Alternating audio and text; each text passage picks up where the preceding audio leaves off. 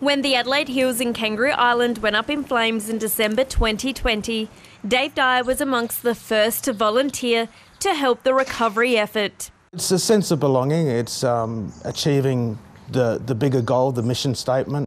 A volunteer deployment that's helped this former medic come to terms with what he saw during his service overseas. I used to cry when you'd mention the word Rwanda. Upon returning to Adelaide, he developed post-traumatic stress disorder.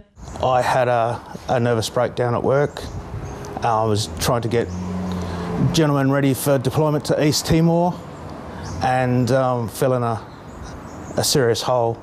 Thousands of veterans like Dave Dyer have volunteered through Disaster Relief Australia, many of them helping in the aftermath of the recent floods in northern New South Wales. If we feel like it's a lot worse, then we can stop, have a look, maybe we need to put the sperm suits on.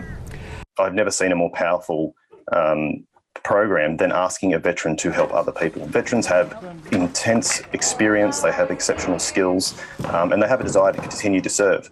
Now, a nationwide study that incorporates case studies, focus groups and surveys will investigate if disaster recovery is the key to helping everyday veterans in the community.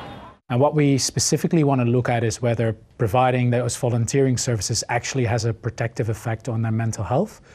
Particularly when we think about first responders and veterans specifically, we often talk about their higher risk of problems with their mental health. The theory is the sense of camaraderie, purpose and military-like structure benefit the volunteers while they help others. Oh, you look like you're a bit down today, you okay? And you go off and have a quiet word and you find out what So there's the teamwork and the mateship behind the scenes that help.